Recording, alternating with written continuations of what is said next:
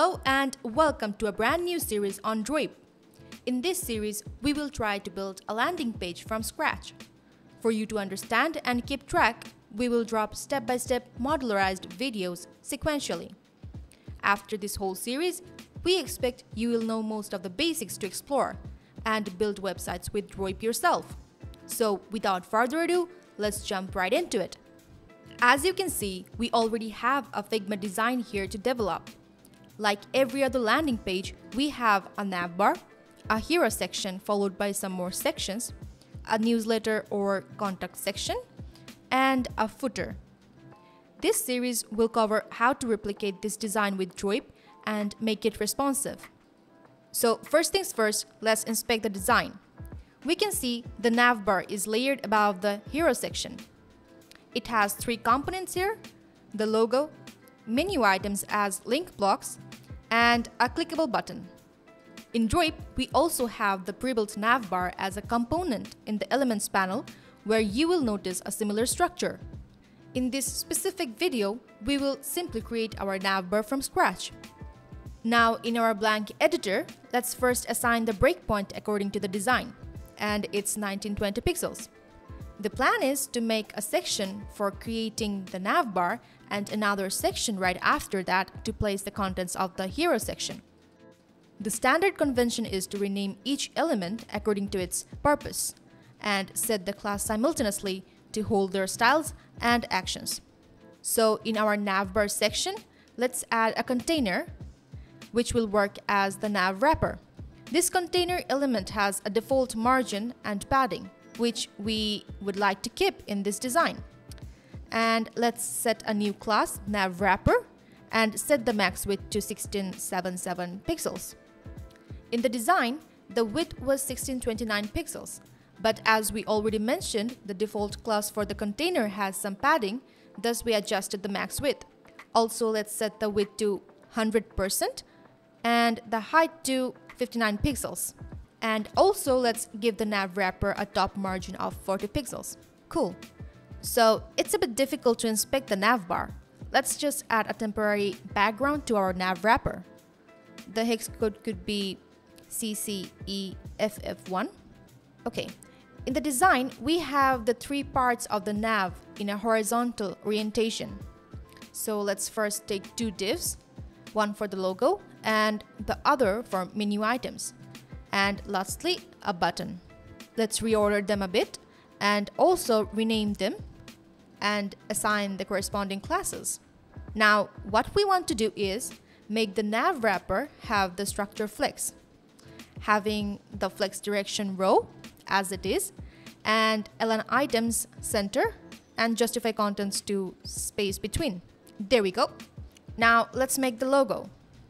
In the logo wrapper, let's add a heading element, naming it logo, and assign a class logo as well. So according to the design, the font is cyan, and we can see the font size, line height, and many more. Let's do that one by one. First, let's install the font from the cloud. Type here cyan.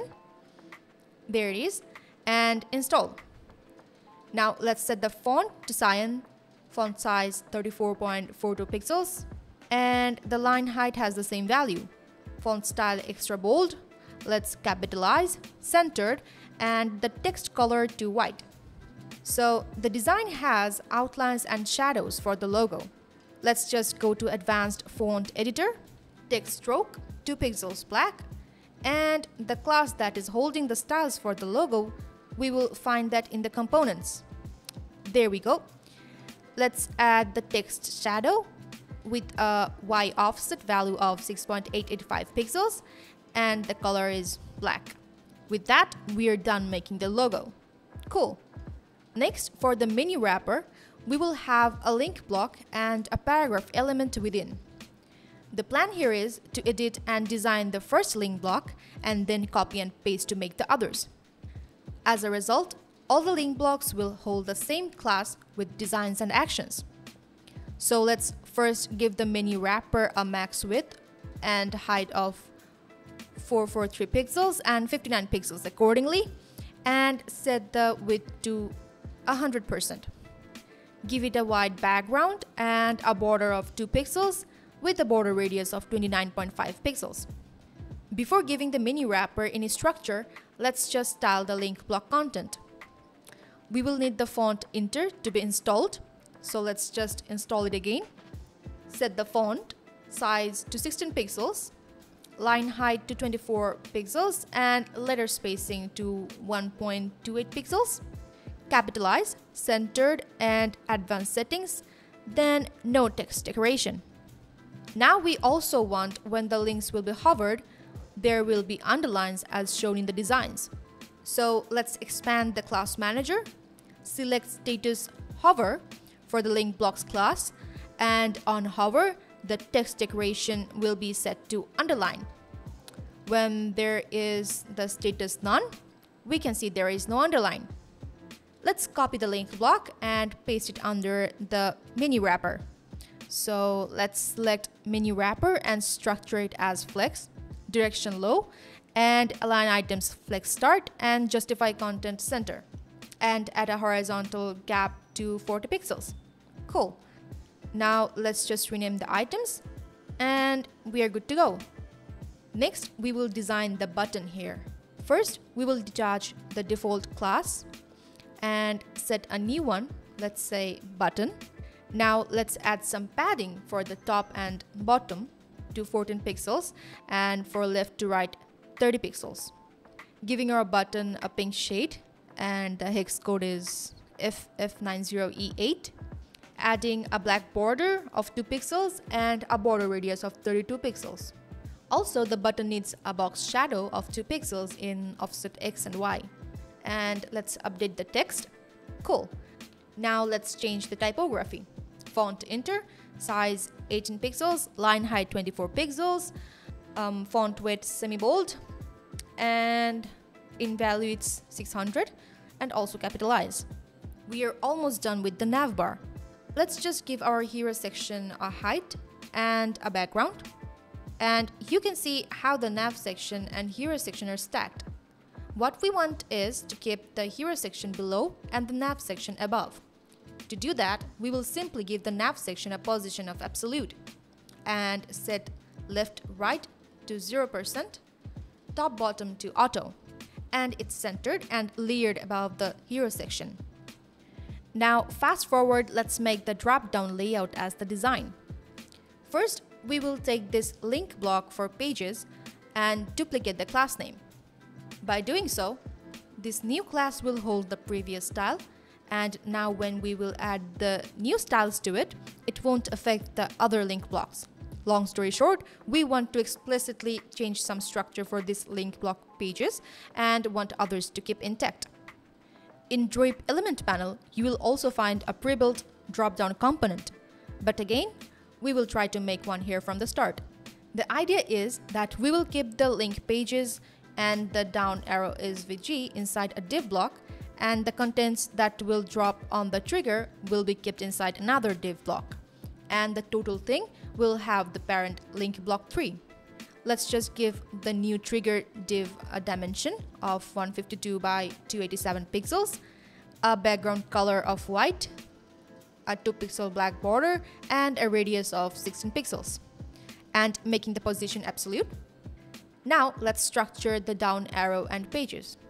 Let's flex them and direction row, align and justify to the center, and a flex gap of maybe 6 pixels. Let's give the SVG a size of 24 by 16 pixels like that, and let's just also give the top margin of 2 pixels. Looks good. So we will make a minor adjustment here, as you cannot insert a link block within a link block, so we will just migrate the elements of link block 3 to a new div, let's say pages, and then delete the link block 3. Also, it was holding a class that was link block dupe, and let's just assign that for this new pages div. Cool, all set. Let's add a link block and a paragraph element within the trigger div, and the div will have a right padding of 16 pixels and a top padding of 12 pixels. Reset the default margins for the paragraph, Now the link blocks here will hold a top and bottom padding of 4 pixels, a right padding of 10 pixels and left padding of 16. And then change the typography. Font enter, size 12 pixels, line height 24 pixels, letter spacing 0.96 pixels. Let's capitalize. Now you can see we need a bit of styling coherence here. So let's just add some margin here. Also, let's add the hover effect by setting the status in the class manager. Status hover and the text decoration underline. And with that, we have all the components ready for our navbar. Our next task would be to make the dropdown interactive. This means when we hover over the page link or the down arrow, the trigger list will come downwards, and when the hover is not in action, it will shrink. You can keep on trying to solve this till the next video. Stay tuned and see you in the next one.